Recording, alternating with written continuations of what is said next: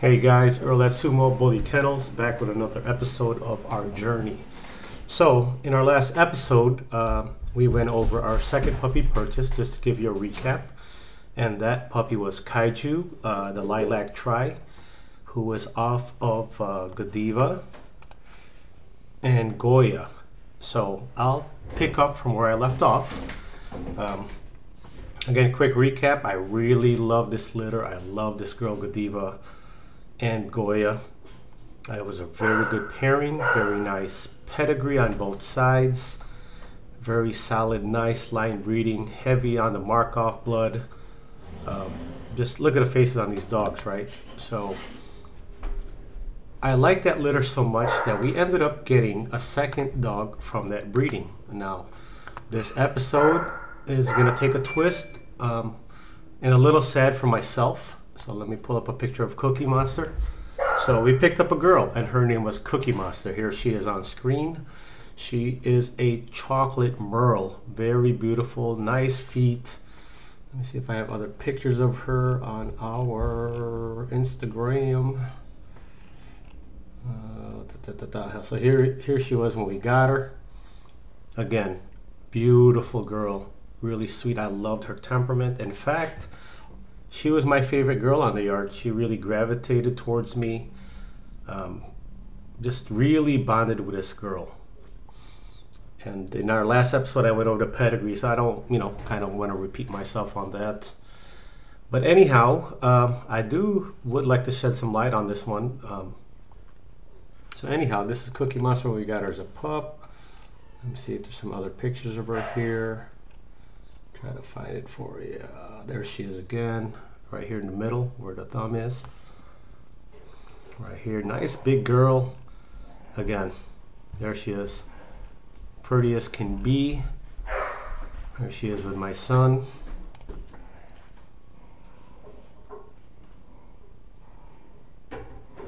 So you see her right there. Yep, chocolate merle girl. Anyhow. So I'll share with you our journey, and I don't always just want to talk about the wins, but also when things don't go right. So as this girl started growing with us, her bite shifted. I loved her feet, I loved her top line, like everything about her was perfect, but her bite shifted and she had a slight overbite, and it really made me sad, guys. I really loved her, and as a responsible breeder, as somebody getting into this, as somebody who's going to have clients and sell dogs, I had a decision to make, right? Do I, deal with this bite issue and breed this dog knowing she has a slight bite issue, slight overbite? Or or do I just scrap, this project with her? And it was a really tough one for me. I waited it out a few months. Ultimately, for me, breeding responsibly, understanding, what we're trying to breed for, the better to breed, right? To me, that was a major flaw.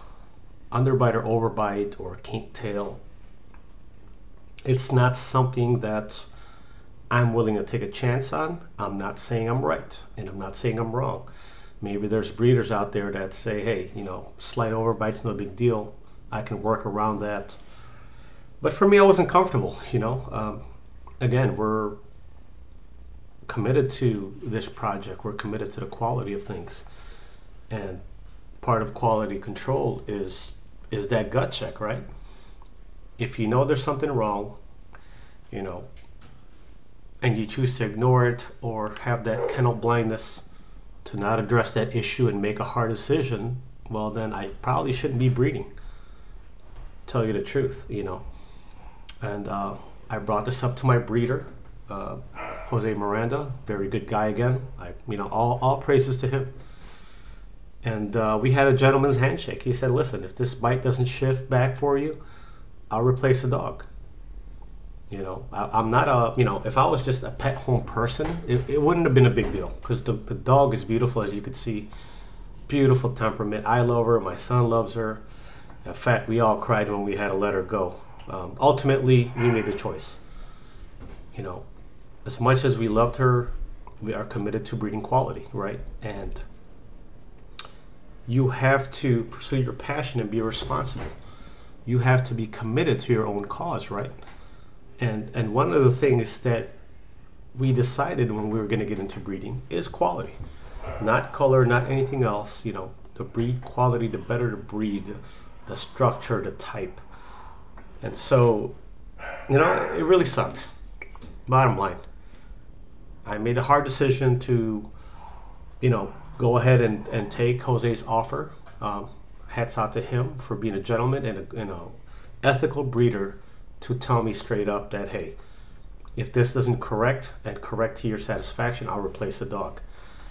And I respect that. That was, you know, I'm sure some of you guys have bought dogs and, you know, with a bite issue or something you didn't quite like. And you're SOL, man. You're stuck with that dog. You picked the dog. That's your problem, not the breeders, right? So with that said, I really, number one, appreciate Jose, and I sing his praises. But two, again, this was a gut check time. So yeah, we talked about it. We agreed that, you know, I wanted the dog to go to a family home and pet home the dog. You know, someone where she's going to be happy and not bred. Because if they're going to breed her, then hell, what's the difference of me breeding her versus somebody else, right? In my program, if I see that, I'm not going to perpetuate and continue something that I don't like, that if I bought it, I wouldn't be happy with, right? That's really the main question, is if somebody bought a dog from me like that and I knew that I was breeding that kind of fault, right? Then my conscience doesn't allow me to be okay with that. That's not cool to me. You know, if somebody purchases a dog from me, I want them to have that sumo bully quality dog, the dog of my vision that I want to create. I want people to believe in my vision, right? And how can I do that if I'm willing to overlook something I know exists that I'm not okay with, but for the sake of money, I'm going to breed this dog and just say, hey, you know, it'll be okay. You know, hopefully half the litter or most of the litter doesn't have bite issues, right? So with that said, very painful, guys. Very, very painful. And this is the part of breeding dogs that this comes with it, right? And you got to make tough decisions. And the most, you know, outside of what these dogs cost is the attachment, right? And for us, I wanted this girl, I love her bloodline and pedigree and her look. I wanted her to be one of our foundational females, and unfortunately it didn't work out, right? I could tuck this story away somewhere and never talk about it, right?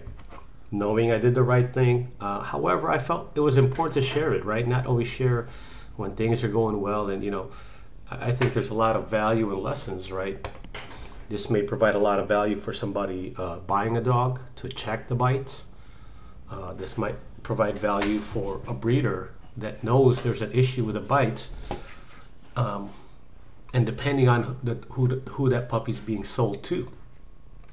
For me, if I have a litter and one of the dogs has a major issue like a bite, that's a pet home dog right away. I would not sell that dog to a breeder, because I know what they're looking for. A pet home is going to be okay with this dog. She's perfectly fine. She's health tested. In fact, so much so that I even paid for her embark. $150 for the embark, health tested, got her all the shots, right? Only to pet home her. But I felt like that was the responsible thing to do because I love dogs. And so what? I'm not, you know, just because she has a bite issue, I'm not going to get her shots or get her embark or whatever else I would do for any of my dogs, I'm going to do for all of my dogs. Regardless if she was one of my favorites, which still breaks my heart. This is Cookie Monster. Love the name, her markings.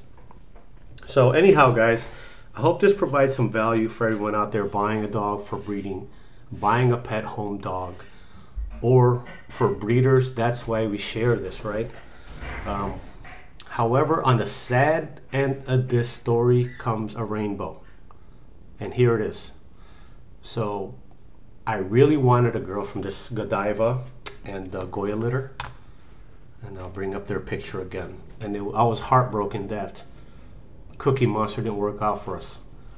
So me and Jose decided to pet home her number one, and he was going to replace her with another female, right? But he didn't have any females available at the time. So now I have to wait for that dog when he has a female available on the next breeding, which is fine. You know, it is what it is, right? What are you going to do?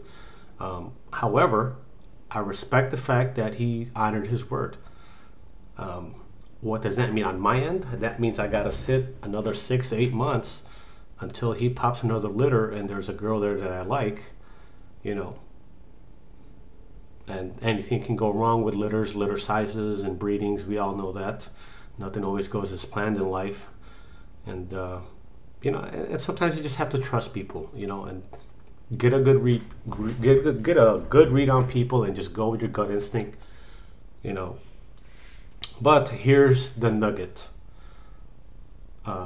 There was another girl off this litter who the person that purchased her, something in their life changed that didn't allow them to keep the dog anymore. And fortunately for me, it was a female. So ended up replacing, well, actually I bought that dog too. I bought this female, we called her Snickers Bar. Let me see where I got her at. So here she is. Here's our baby Snickers. You see that structure, that head. I like her muzzle. Nice top line there. Man, really nice rear. Really nice rear on her, just like her mom. You could see her there. So out of this sad story comes a positive. Actually, two positives. So yeah, I was sad about it. However, when you act accordingly and ethically, I believe that karma comes back to you. And so despite us being sad, this opportunity came for us to still get a girl from this litter. Let me try to find a bigger picture of her. Here she is. There she is. So what did I want, right? I wanted a girl off the Godiva and Goya litter, and I lost her. I was sad. Had a, you know, my number one win is that I bought it from a reputable breeder, Jose Miranda of Blueberry Kennels, Illinois. He honored his word and said he would replace the dog. Perfect, right? Now I'm just out the time. Now I just gotta wait. The second win I got was the owner of this girl, Snickers, couldn't keep her no more. And it gave me an opportunity to get a female from this litter that I was such a big fan of. So moral of the story, right, and I'll talk more about Snickers on another episode, is that 1, I bought a dog. 2, it had an issue. 3, it wasn't self-correcting. In fact, I felt like it was getting a little bit worse. 4, I had to make a choice ethically and consciously as a breeder to keep that girl in my program knowing she had a major flaw. And, you know, I prayed on it, you know, talked to myself, talked to some other people about it, some guidance. I decided to do the right thing and, you know, lose that time, but not so much the investment because he was going to replace the puppy anyway. But I was really sad because I liked the dog and I wanted a girl off that litter, right? And like I said, with karma, it came back. 1, Jose honored his word. I'm going to get another girl to replace the girl that I lost. And 2, I still got a girl off this litter. And in fact, structurally, she's actually better. She has a better spread, better. I like her head, short muzzle, really, really, really nice rear. So yeah, there it is. You know, just when you think things aren't going your way and you're a little down about it, and you're kind of like, ugh, you know, sometimes in life we take that L, right, and it hurts us. We took that L because we made the right choice. I could have just kept the dog and bred her anyway and not said nothing to nobody. However, I was like, no, that's not what we're in this for. We're in this for the love of the breed, for the love of dogs, you know, to build friendships and relationships with breeders, buyers, and to be honest, right? To operate in ethicality, to be committed to your own product, to be committed to excellence and quality. And so by doing the right thing, made me sad. However, that karma came back and paid me twice. got a girl from that litter, and Jose's replacing that dog regardless.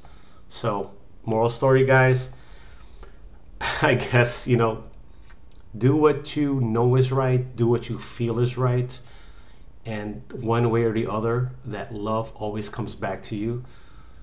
And so that's why I do this series, guys. So if you don't mind and you're still watching, like, you know, you're a bully freak like me, like and subscribe our content. Check out some of our other videos. You know, we're going to continue to bring these, whether we're winning or sometimes take that L and have to make hard decisions. We're going to share all that with you, and we're hoping that it will help you out or someone else out that can be listening to this message, guys.